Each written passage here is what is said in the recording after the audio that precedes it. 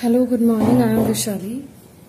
आज मैं आप लोगों को क्वाड्रेटिक प्रोग्रामिंग समझाऊंगी और क्वाड्रेटिक प्रोग्रामिंग की ये हिंदी वीडियो है। स्टार्ट करते हैं। क्वाड्रेटिक प्रोग्रामिंग कहाँ से आया है और किससे कनेक्टेड है। सबसे पहले मैं इस फ्लो चार्ट के थ्रू आपको बताऊंगी। देखिए, प्रोग्रामिंग प्रॉब्लम मैंने यहाँ लिखा है। प्रोग्रामिंग प्रॉब्लम मैं दो तरीके में डिवाइड कर रही हूँ, एलपीपी में और एनएलपीपी में। एलपीपी का आप बहुत डिटेल्ड में सब कुछ प्रिपेयर कर चुके हैं, क्योंकि अगर आप क्वाड्रेटिक प्रोग्रामिंग का चैप्टर पढ़ रहे हैं तो दैट मीन्स कि एलपीपी आपका अच्छे से तैयार है। उसके बाद दूसरा होता है, ये है लीनियर प्रोग्रामिंग प्रॉब्लम। दूसरा पार्ट होता है नॉन लीनियर प्रोग्रामिंग प्रॉब्लम का। नॉन लीनियर प्रोग्रामिंग प्रॉब्लम को हम दो तरीके से डिवाइड करते हैं। पहला होता है कॉन्वेक्स प्रोग्रामिंग प्रॉब्लम और दूसरा होता है क्वाड्रेटिक प्रोग्रामिंग प्रॉब्लम। थोड़ा सा एक्सप्लेनेशन आपको लीनियर प्रोग्रामिंग प्रॉब्लम के लिए। The general linear programming problem with n decision variables. तो आई थिंक कि आपको पता होगा कि लीनियर प्रोग्रामिंग प्रॉब्लम में हम लोग n वेरिएबल्स का यूज करते हैं। n वेरिएबल्स कुछ भी हो सकता है, 1, 2, 3 सो ऑन। उसमें जो वेरिएबल्स का रिप्रेजेंटेशन होता है उसमें x लिखा जाता है, सफिक्स में 1 या 2 लिखा जाता है, डिपेंडिंग कितने वेरिएबल्स आपके क्वेश्चन में यूज किए गए हैं।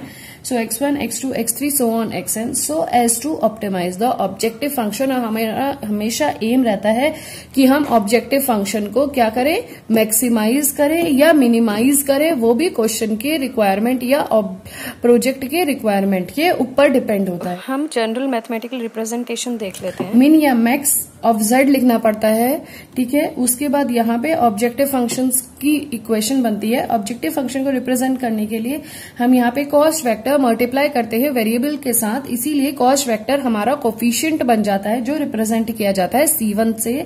सो C1 x1, C2 x2 so on. कितने वेरिएबल आपके क्वेश्चन में यूज है उतने वेरिएबल्स हम यहाँ लिख देते हैं। सब्जेक्ट टू, यहाँ लेफ्ट हैंड साइड है, राइट हैंड साइड है। मिडिल में आप लोग इसमें सिंबल लगाते हैं लेस देन का, इक्वल टू का या ग्रेटर देन का। इसी वजह से ये कंस्ट्रेंट जो है इनइक्वालिटीज भी कहलाती हैं। इनका रिप्रेजेंटेशन लेफ्ट हैंड साइड का होता है a11 x1, a12 x2 so on a1n xn। That means कि वेरिएबल की वैल्यूज किसी एक कांस्टेंट से मल्टीप्लाई की जाती है और ये हमको लेफ्ट हैंड साइड का कंस्ट्रेंट देता है, जिसमें आप अगर मैक्स का वैल्यू ऑब्जेक्टिव फंक्शन है तो जो सिंबल होगा वो लेस देन इक्वल टू का होगा और राइट हैंड में एक कांस्टेंट वैल्यू होगी, उसको हम b1 से डिनोट करते हैं। इसी तरीके से n वेरिएबल्स की n कंस्ट्रेंट इक्वेशन बन जाएंगी, ठीक है। और n वेरिएबल्स की रेस्ट्रिक्शन है कि वो हमेशा 0 से बड़े ही होंगे, that means positive value possess करेंगे। एक मैं आपके साथ रिक्वेस्ट करना चाहती हूँ कि प्लीज अगर आपको लगे कि मेरी वीडियोस आपके लिए हेल्पफुल है और वो आपको हेल्प कर रही हैं, तो आप मेरी वीडियो जरूर अपने क्लासमेट्स के साथ शेयर करें, ओके। और दूसरा, मेरे चैनल को सब्सक्राइब करें। और ये नॉन लीनियर प्रोग्रामिंग प्रॉब्लम मैं पहली बार अपने चैनल में पढ़ा रही हूँ, इसीलिए इसको मैं थोड़ा डिटेल में समझाऊंगी। Non linear programming is an extension of linear programming, ठीक है। नॉन लीनियर प्रोग्रामिंग का जो बेस है वो क्या है, लीनियर प्रोग्रामिंग प्रॉब्लम है।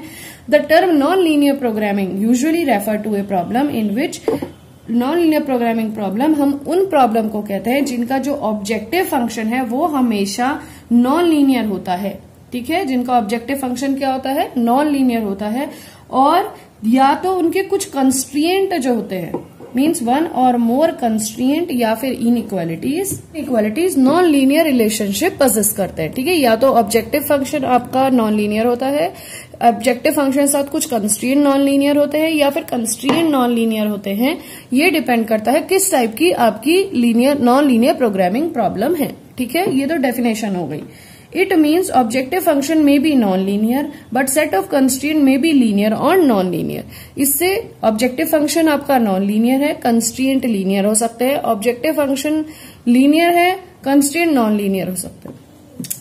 इसका मतलब ये है कि ऑब्जेक्टिव फंक्शन आपका नॉन लीनियर है और सेट ऑफ कंस्ट्रेंट लीनियर या नॉन लीनियर दोनों टाइप के पजेस कर सकते हैं, ओके। सो इससे एक प्रॉब्लम तैयार होगी, वो आपकी कॉन्वेक्स प्रॉब्लम या फिर क्वाड्रेटिक प्रॉब्लम में डिवाइड हो जाएगी। फाइन। अब एक बात मुझे कहना था कि इसका रिप्रेजेंटेशन ऑलमोस्ट सिमिलर है लीनियर प्रोग्रामिंग प्रॉब्लम से, लेकिन लास्ट में जो ये लाइन लिखा है वेरी इंपॉर्टेंट है, टू ऐड, ठीक है। चलिए रिप्रेजेंटेशन पढ़ते हैं। ये एक जनरल रिप्रेजेंटेशन है नॉन लीनियर प्रोग्रामिंग प्रॉब्लम का।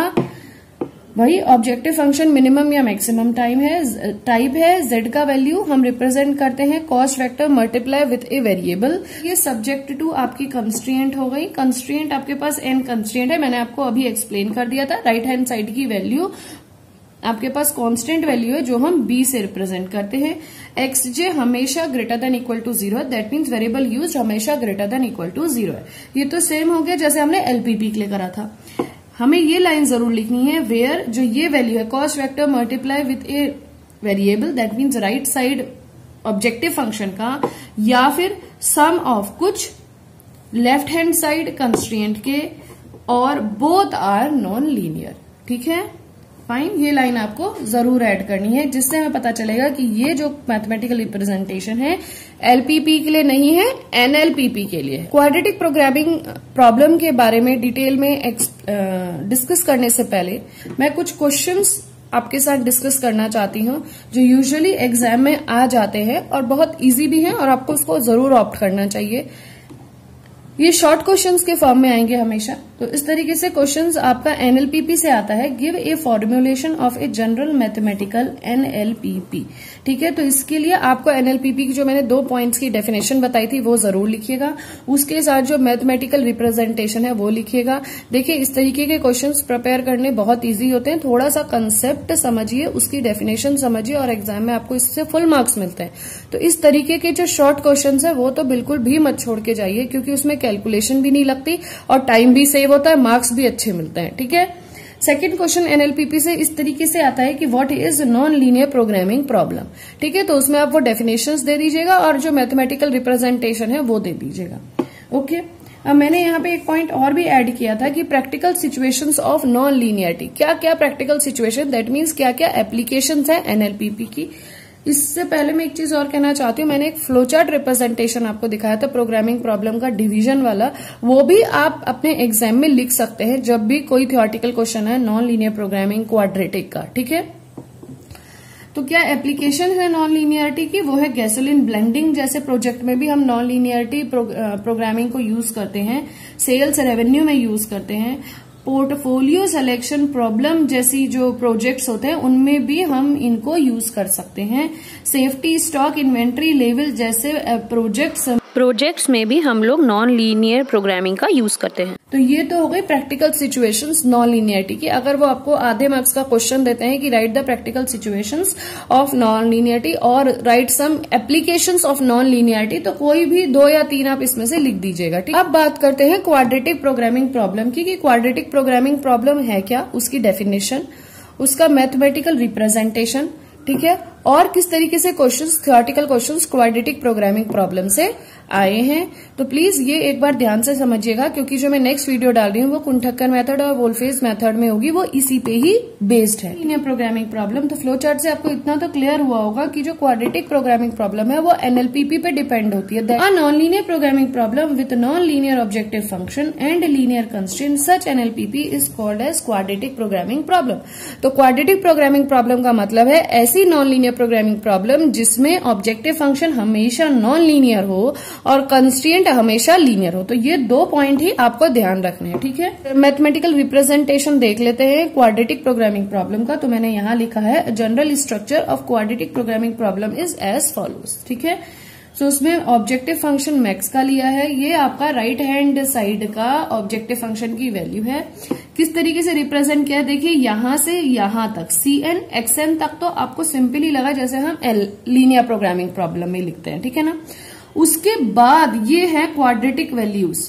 ठीक है, जो हमने ऐड की हैं, जिससे पता चलता है कि ये जो ऑब्जेक्टिव फंक्शन है ये क्वाड्रेटिक टाइप का है, नॉन लीनियर टाइप का है, और जो ये हमने वैल्यूज ऐड की हैं CN XN के बाद, जो वैल्यू CN XN के बाद ऐड की गई हैं, ये वैल्यूज बताती हैं कि जो ऑब्जेक्टिव फंक्शन है वो नॉन लीनियर टाइप का है, और इससे पता चलता है कि प्रोग्रामिंग प्रॉब्लम हमारी क्वाड्रेटिक प्रोग्रामिंग प्रॉब्लम है।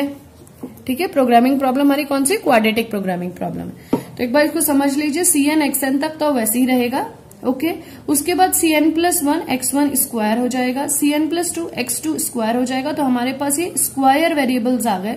स्क्वायर वेरिएबल्स के अलावा हमारे पास 2 वेरिएबल का मल्टीप्लिकेशन भी हो सकता है, जैसे CN+1 ये तो कोई कोफिशिएंट हो गया, X1 X2, C2n+2 कोई कांस्टेंट कोफिशिएंट हो गया x1 x3। तो इस तरीके से रिप्रेजेंटेशन होता है ये ऑब्जेक्टिव फंक्शन का क्वाड्रेटिक प्रोग्रामिंग प्रॉब्लम में। ये मैं आपको अभी नेक्स्ट वीडियो में कंठक्कर मेथड बताऊंगी, तो उसमें भी आपको एक बार डिटेल में समझाऊंगी, ठीक है। नाउ नेक्स्ट है सब्जेक्ट टू, दैट मीन्स ये क्या है, ये हमारे कंस्ट्रेंट है। कंस्ट्रेंट में बिल्कुल लीनियर कंस्ट्रेंट यूज होंगे जैसे एलपीपी में होते हैं, तो ये आपने ऑलरेडी पढ़ा हुआ है डिटेल में कि A1 1 x1, A12 x2, A1n xn। तो इसी तरीके से n लीनियर कंस्ट्रेंट होते हैं, क्योंकि सिंबल लेस देन का है तो इसलिए इनको कंस्ट्रेंट या इनइक्वालिटीज कहा जाता है, और एक right hand side constant value होती है।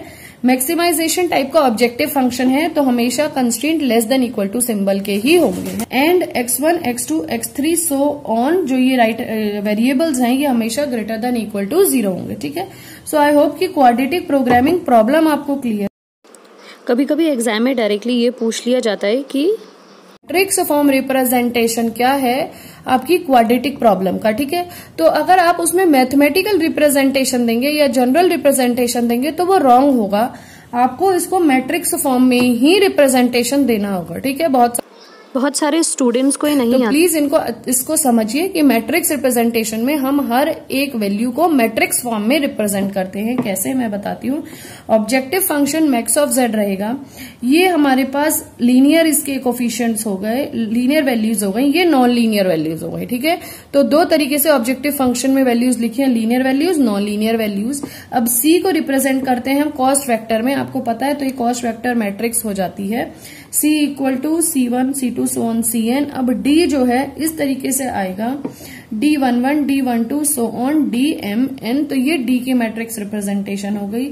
अब सब्जेक्ट 2 में A, क्योंकि लीनियर टाइप की वैल्यू है ये AX, तो इसलिए इसका रिप्रेजेंटेशन वही जो हम LPP में यूज करते थे कि A मैट्रिक्स है, उसकी वैल्यूज हैं A11 A12 सो ऑन, ये मैट्रिक्स रिप्रेजेंटेशन है। अब जो राइट हैंड साइड की वैल्यू है B, वो भी एक वर्टिकल मैट्रिक्स है, उसकी वैल्यूज इस तरीके से है, B equal to B1 B2, this is a column matrix, B is a column matrix. तो वो सारी वैल्यूज जो राइट हैंड साइड में आती हैं वो हमने यहां लिख लिया, ठीक है। इसी तरीके से X जो है, X क्योंकि रिप्रेजेंट करेगा वेरिएबल की मैट्रिक्स को, सो X में क्या आएगा x1 x2 so on xn, और value greater than equal to 0। सो ये भी बहुत बार पूछा जाता है matrix representation of quadratic programming problem. ये जो क्वाड्रेटिक प्रोग्रामिंग चैप्टर है, क्वाड्रेटिक प्रोग्रामिंग में कभी भी इंडिविजुअल डेफिनेशन नहीं आती कि खाली व्हाट इज क्वाड्रेटिक प्रोग्रामिंग। हमेशा जब भी क्वाड्रेटिक प्रोग्रामिंग आती है, क्योंकि इसके मेथड है जैसे वोल्फेज या कुंठकर मेथड हम लोग यूज करते हैं, तो हमेशा पूछा जाता है इस तरीके से कि व्हाट इज क्वाड्रेटिक प्रोग्रामिंग। और नेक्स्ट पार्ट इसका है कि explain वोल्फेज method of solving it. तो हमें वोल्फेज मेथड का भी जनरल रिप्रेजेंटेशन ही यहाँ पे लिखना होता है, वोल्फेज मेथड की कोई प्रॉब्लम सॉल्व नहीं करनी होती है, ठीक है। तो इस तरीके से अगर क्वेश्चन आता है तो ये क्वेश्चन आपका 10 to 12 मार्क्स के बीच में आता है, जिसमें से 3 या 4 मार्क्स का क्वाड्रेटिक प्रोग्रामिंग वाला या 5 मार्क्स तक का क्वाड्रेटिक प्रोग्रामिंग का होता है, और 10 मार्क्स का मैक्सिमम वोल्फेज मेथड का एक्सप्लेनेशन होता है। तो ये एक लॉन्ग क्वेश्चन ही बनता है, ठीक है। अगर शॉर्ट होगा तो आप इसका क्वाड्रेटिक प्रोग्रामिंग की डेफिनेशन ही खाली लिख दीजिएगा। अगर 1 या 2 मार्क्स में है तो क्वाड्रेटिक प्रोग्रामिंग की डेफिनेशन और मैट्रिक्स फॉर्म रिप्रेजेंटेशन लिख दीजिएगा, वो लिखना आसान होता है। और वोल्फेज मैं अपनी आने वाली वीडियोस में आपके साथ डिस्कस करूंगी। नेक्स्ट क्वेश्चन ये है, describe about quadratic programming problem. देखिए इसमें भी फर्स्ट पार्ट जो है वो थ्योरेटिकल है, जो नेक्स्ट पार्ट है वो थ्योरी मेथड से रिलेटेड है। Also outline a method of solving it. तो आप कोई भी एक मेथड इसका यूज कर सकते हैं यहाँ पे उसको लिखने के लिए, ठीक है। तो क्वाड्रेटिक प्रोग्रामिंग में आप डेफिनेशन और मैथमेटिकल रिप्रेजेंटेशन लिखिएगा या फिर जनरल स्ट्रक्चर लिख सकते हैं। मैंने आपको बता दिया कि जो थियोरेटिकल क्वेश्चंस हैं वो इस तरीके से आते हैं, तो आप इसी तरीके से एग्जाम के लिए प्रिपेयर कर लीजिएगा। अपनी यूनिवर्सिटी का लास्ट ईयर का क्वेश्चन पेपर्स, मेरी एक सजेशन है और बहुत इंपॉर्टेंट सजेशन है ये हर एक स्टूडेंट के लिए, कि जब भी आप एग्जाम की प्रिपरेशन करें तो लास्ट ईयर के क्वेश्चन पेपर्स प्लीज पहले से ही लेके पैरेलली एग्जाम हर एक चैप्टर के साथ तैयार करें। देखें कि उस चैप्टर से कैसे क्वेश्चंस एग्जाम में आते हैं, ठीक है। क्योंकि इससे ये मदद मिलती है, जब हम एग्जाम पेपर में एग्जाम देने जाते हैं, बैठते हैं क्लासरूम में, एग्जाम का पेपर देखते हैं, तो हमारा पहले से ही माइंड सेटअप रहता है कि भैया क्वेश्चन इस तरीके से आने वाले हैं, इतने इतने मार्क्स के क्वेश्चन इस चैप्टर से उठेंगे। बहुत ही रेयर केसेस में ऐसा होता है कि पूरा फॉर्मेट बदलते, यूनिवर्सिटी कभी भी नहीं बदलता, आपको प्रायर इन्फॉर्मेशन दी जाती है। तो ऑलमोस्ट 80 to 90% क्वेश्चंस के फॉर्मेट वही रहते हैं, सिर्फ क्वेश्चंस बदलते हैं। तो आपको नर्वसनेस कभी भी नहीं होती एग्जाम देने में। बहुत कॉन्फिडेंट फील होता है कि हाँ मुझे फॉर्मेट पता है, अब क्वेश्चंस देखने किस तरीके से उठते हैं। ठीक है, तो 20 से 25% काम तो वहीं हो जाता है। उसके बाद 60 या 70% रहा कि आपने कैसा सॉल्व किया। तो एक स्टेबिलिटी माइंड को मिलती है, उससे बहुत मदद होती है एक अच्छा पेपर करने में। तो हमेशा लास्ट ईयर के कम से कम 5 नहीं तो 2 या 3 साल के तो जरूर देखें और चैप्टर वाइज उसको तैयार करें। जब भी चैप्टर तैयार करें तो पैरेलली लास्ट ईयर के क्वेश्चन पेपर्स भी देखें। आई होप ये वीडियो आपको अच्छी लगी हो और आपके लिए हेल्पफुल रहे, ताकि आपको समझ में आए कि क्वाड्रेटिक प्रोग्रामिंग प्रॉब्लम का कंसेप्ट क्या है। इसी से रिलेटेड मैं नेक्स्ट वीडियो पोस्ट करूंगी कुंठक्कर मेथड की और वुल्फेज मेथड की। अगर ये वीडियो आपको हेल्पफुल लगी हो तो मेरी एक रिक्वेस्ट है कि मेरे चैनल को आप सब्सक्राइब करें और अपने फ्रेंड्स के साथ इन वीडियोस को शेयर करें। Thank you.